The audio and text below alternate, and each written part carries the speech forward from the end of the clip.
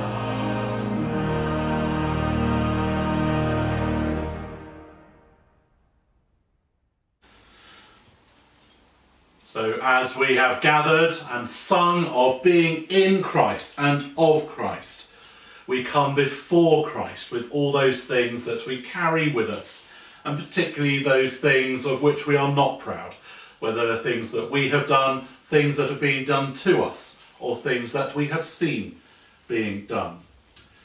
So we're going to use a Kyrie confession, and you simply repeat the last line of each part. We have not always worshipped God, our Creator. Lord, have mercy. Lord, have mercy. We have not always followed Christ, our Saviour. Christ, have mercy. Christ, have mercy. We have not always trusted in the Spirit, our guide. Lord, have mercy. Lord, have mercy. May the Father of all mercies cleanse us our sins and restore in us his image, to the praise and glory of his name, through Jesus Christ our Lord. Amen. So a collect for this, the 5th Sunday of Easter, which I'm taking from a book of Lindisfarne liturgy called Radiance of His Glory. God of love, may we abide in your presence and so abide in your love. As we freely receive your love, let us freely share with others all that you have given to us. Through Jesus Christ our Lord, who lives and reigns with you and the Holy Spirit, for ever and ever. Amen. So as I said at the beginning of this service, the reading we're focusing on today is from John 15, and it's verses 1 to 8. I am the true vine. I am the true vine, and my Father is the vine grower. He removes every branch in me that bears no fruit. Every branch that bears fruit he prunes, to make it bear more fruit.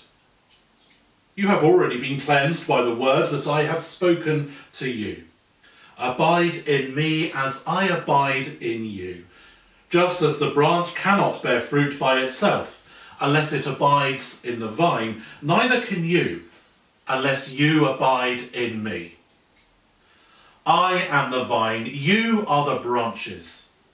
Those who abide in me and I in them bear much fruit, because apart from me you can do nothing. Whoever does not abide in me is thrown away like a branch and withers.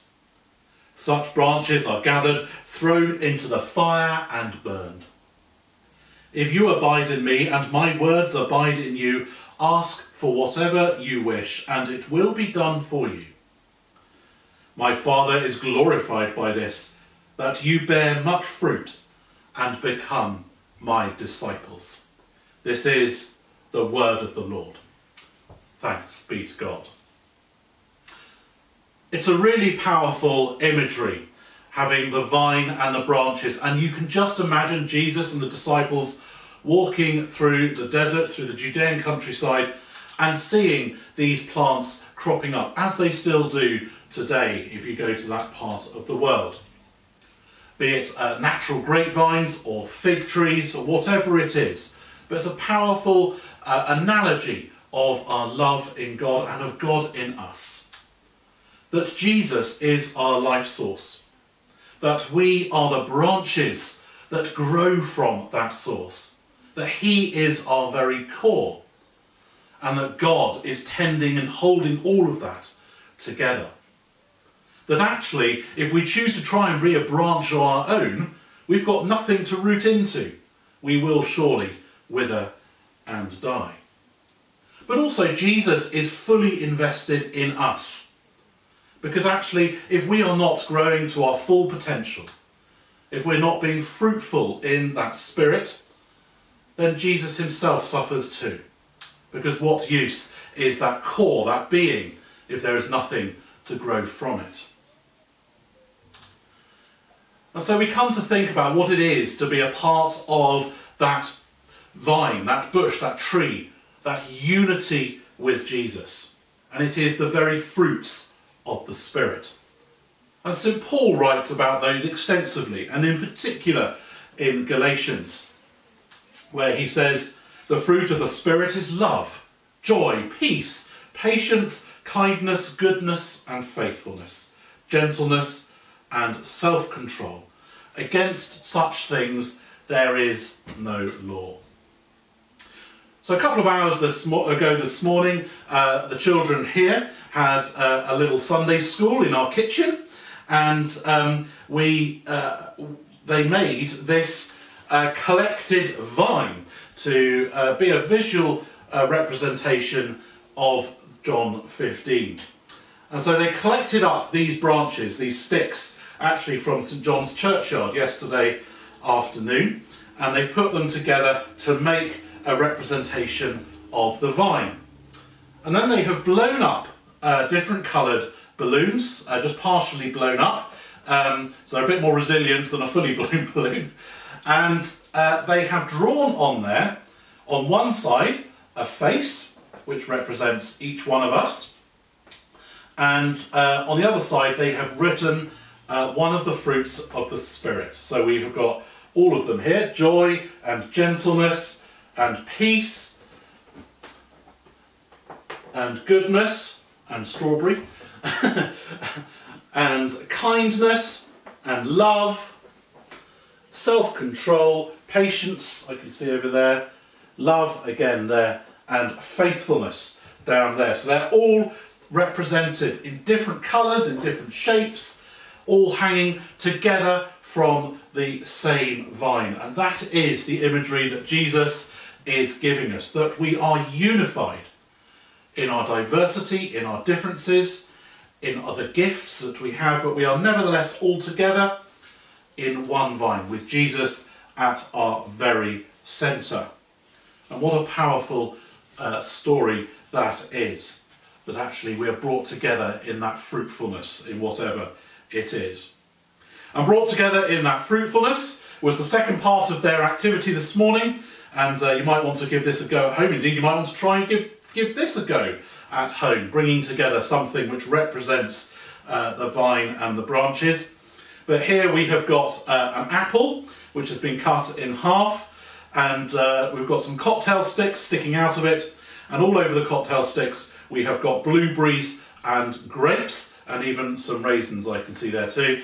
And so it's a bit like a Christingle, I guess, but it represents us coming together in Christ, and that we are the fruits that come from that love that Jesus brings to us, and that fruit is the love that we bring back to Jesus. And so there is something that is very visual and very edible, and I look forward to having that at the end of this service. So perhaps you might want to give that a go at home too, as something to just represent that love, that fruitfulness, where we come together in Jesus. So I'm going to go to a screen share now, where you will see the key words from the reading that you heard from John 15 in the form of a word cloud, which is loosely in the shape of a tree. And you're going to hear a meditation that Reverend Michelle wrote a few years ago now, which is entitled Abide in Me. So you'll hear that, and then you will hear the hymn Abide in Me. I'm not actually asking you to join in with that hymn, but literally just listen to it, listen to the words as you hear them, and just spend the next 5 minutes just meditating on what it is to abide in Jesus and for him to abide in us.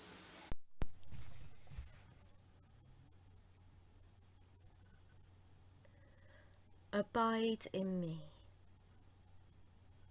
Abide in me. Just rest for some time, for you are the branches and I am the vine. I have so much to share with you, more than you can know. I want to care for you, to give to you, to watch as you grow.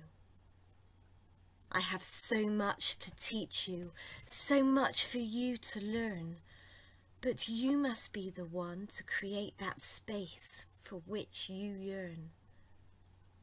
For I am in that stillness. As you listen, search and stay, I not only hear your words, but am in them when you find the courage to pray. Abide in me. Just rest for some time, for you are the branches and I am the vine. It is only when you choose to rest and abide in me that I can really come to you and in your life just be. I can become part of who you are when I abide in you, changing and shaping your being through my love so true. Engraving in you my image, my child, all will know that we are deeply connected, and I will never let you go.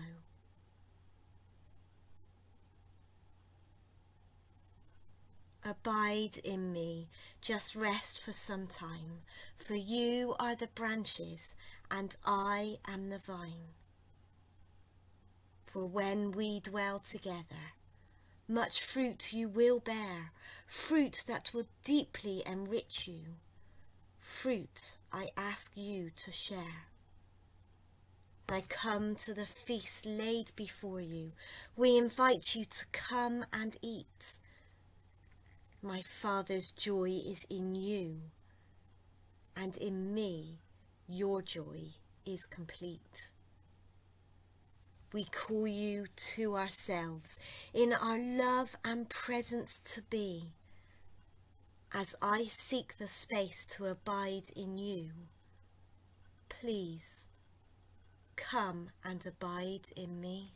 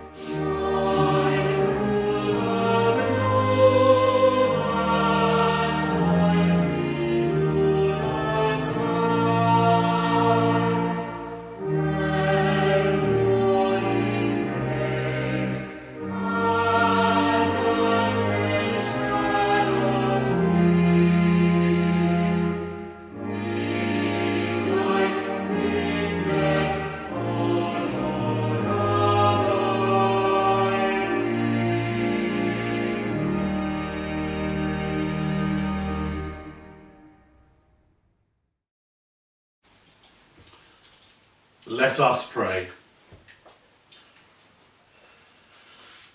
The response to Lord, as you abide in us, is may we abide in you. Lord, as you abide in us, may we abide in you. Father of all, we pray for your church, that it may be caring, loving and accepting. Lord, as you abide in us, may we abide in you. Father, we come with sorrow for all of those who have been denied freedom or peace. We pray for communities that have been destroyed, where families are divided, for children who are alone. Lord, as you abide in us, may we abide in you. Father, we give thanks for all people who are able to exercise their talents, their gifts, their fruits of the Spirit, where people are free to think and act without hindrance. We pray for all of our families and our friends, the communities of which we are part of, the communities surrounding us. Lord, as you abide in us, may we abide in you. Lord of life and love, we praise you for all who have borne fruit in your service, for all who have forwarded your kingdom, for all who have shared their love and goodness, and we pray for all of those whom we love and see no longer.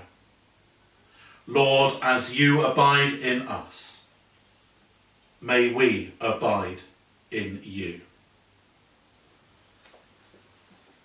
So we say together the prayer that Jesus himself taught us. Our Father, who art in heaven, hallowed be thy name. Thy kingdom come, thy will be done, on earth as it is in heaven. Give us this day our daily bread, and forgive us our trespasses, as we forgive those who trespass against us. And lead us not into temptation, but deliver us from evil. For thine is the kingdom, the power and the glory, for ever and ever. Amen.